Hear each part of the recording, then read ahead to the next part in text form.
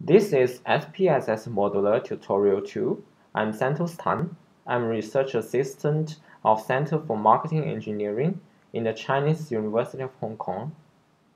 Today's tutorial will include 7 parts. It includes aggregate data and data standardization. And next is market basket analysis. And 2 regression. First is linear regression and logistic regression. And we will output a prospect list of customer. And final is the k-means cluster to segment the customers. Now, you need to open your SPSS modular in the lab 410, and I will skip this part. First, let's understand our dataset. We are going to use this dataset to do the data analysis. So first, you can see the first column is ID, is the customer ID, and type. The type has 0 and 1. 1 means new customer, 0 means old customer, and age. 1 means old, 0 means young, and sex. F means female, M means male. And job, 1 means white collar, 0 means blue collar. And MS, 1 means married, 0 means single. House, 1 means private housing, 0 means public housing. And PA, PB, PC, PD, 1 means the customer has bought that product, and 0 means the customer didn't bought the product. And the spend is the total amount of PA, PB, PC, PD the customer has spent on these 4 products. And if you are the marketing research class student, you can see this in professor's PowerPoint. It is the same as the dataset in that PowerPoint. So we are going to do this final stream to do data analysis. So first is aggregate data. For aggregate data, here is the question. For customer group with different age and sex, how many customers are they? How much do they spend totally? How much do they spend per person? So we are going to calculate for different groups of age and sex. We need to count the number of customers, and we also need to calculate the total spending and spend per person. So here is the stream. Let's go to SPSS modular to do this. So first, you need to import the dataset. Let's click source and check the WAR file. Double click WAR file and click here. And we found dbm.csv here. And then we found this dataset. If I click apply and OK, the dataset is imported. And we click here if we want to preview it. We can see this dataset. So we need to aggregate the data and find out some result. So we click field ops. It's record ops, and drag and drop the aggregate. It's the 4th node, and connect the CSV to aggregate. We double click aggregate, and then now here we use the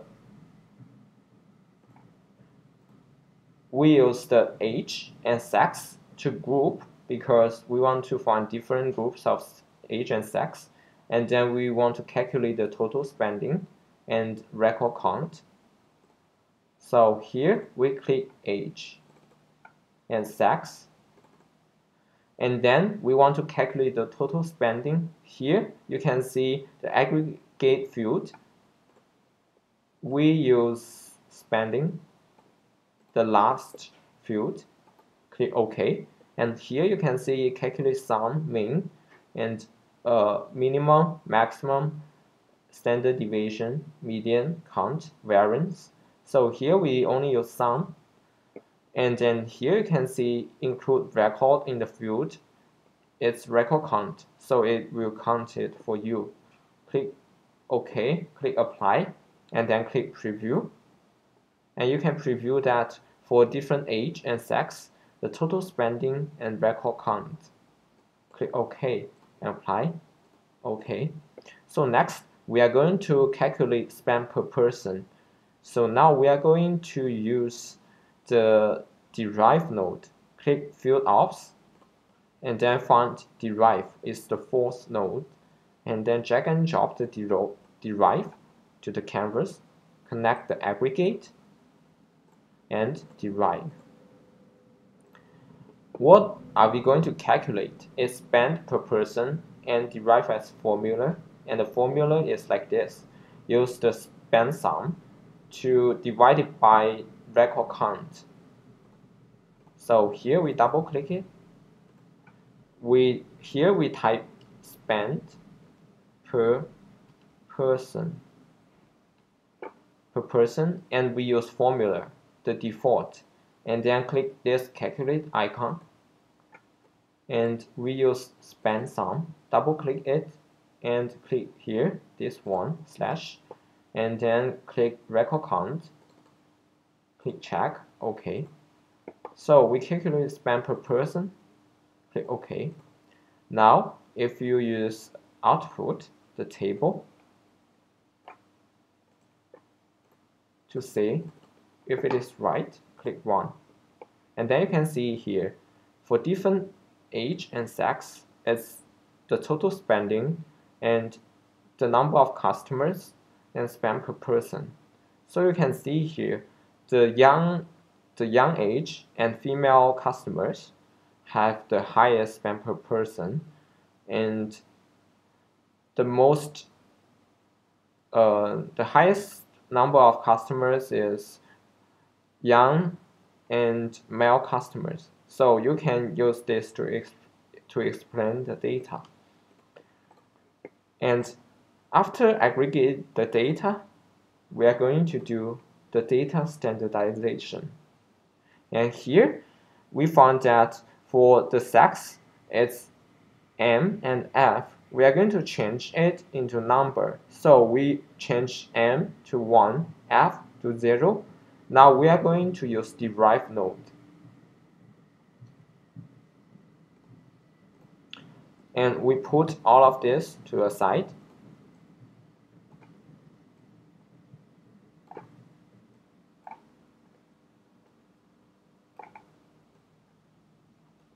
And then we also use this CSV node and derive. We found the field ops and found derive. Connect these two, and then double click on derive.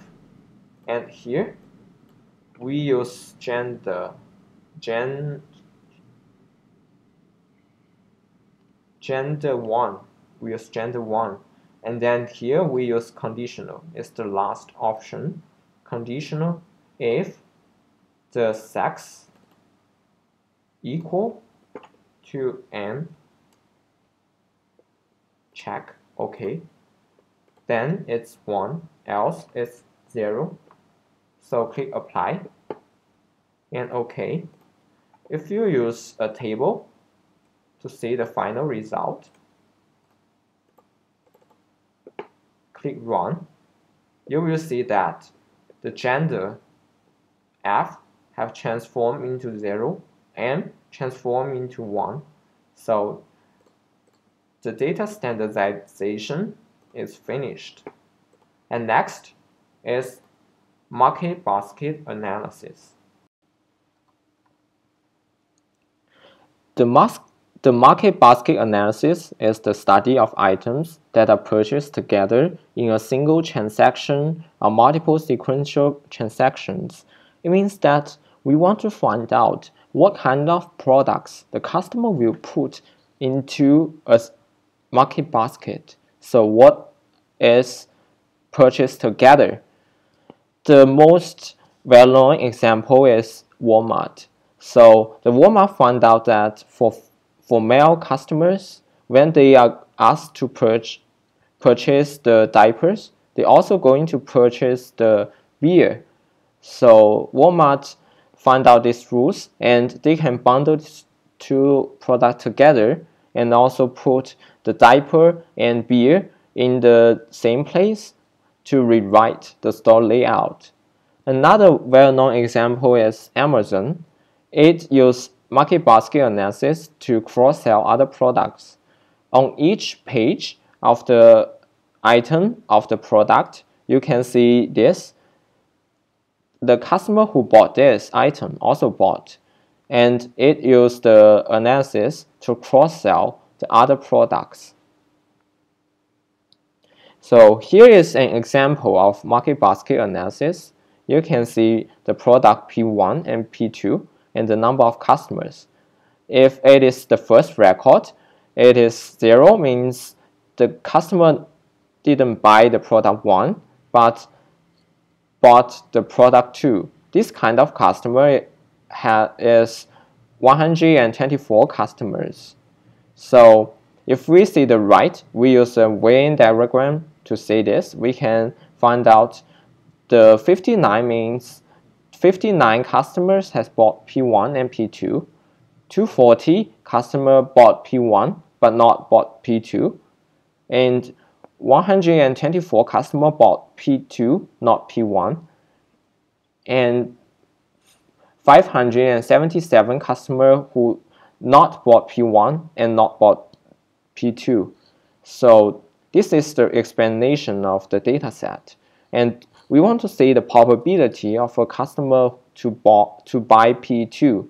So it should be that the total number of customers buy P2, which is 59 plus 124 divided by the total number of customers. So the result will be 0.183. And the next, we want to calculate if a customer has bought P1, then the probability of a customer to buy P2. We want to see if there is a connection between P1 and P2. So we use the number of customers who bought these two products, which is 59, to divide it by the total number of customers who bought P1. So it is 59 divided by 240 plus 59. It is equal to 0.197. So after that, we calculate the lift. It is 1.078. If the lift is bigger than 1, it means that P1 and P2 has a positive correlation, and if it is equal to 1, and it means that P1 and P2 is independent, and it is less than 1, it means that this two is negatively correlated. So here is our question. We want to calculate that for PA, PB, PC, and PD, find out all the association rules with lift is bigger than 1. We want to calculate what kind of product they are going to purchase together. So we use SPSS modeler to calculate it. Let's go to SPSS modeler. So here we still use the CSV. And then we can see here, first we use type to read in the variables, which is PA, PB, and PC and PD, and we use comma to calculate the market basket analysis. So first we click the field ops and find type, drag and drop the type, connect the CSV to type, double click it. You can see here from the right all the rows as input. So first we change it into none and click 1, and then we find PA, PB, PC, PD. Hold the shift and choose all, choose PA to PD, and then we change it to input. And now we can read values. So if we read the values, we can see here the values has been read. So we want to use the modeling to do it. Click modeling and then we find association. The market basket analysis is association analysis. So we'll find comma, the second node, and then connect the type and comma. So here we use the type node settings model. Here for the rule support, the minimum we use 1, and rule confidence we use 5. And then click run.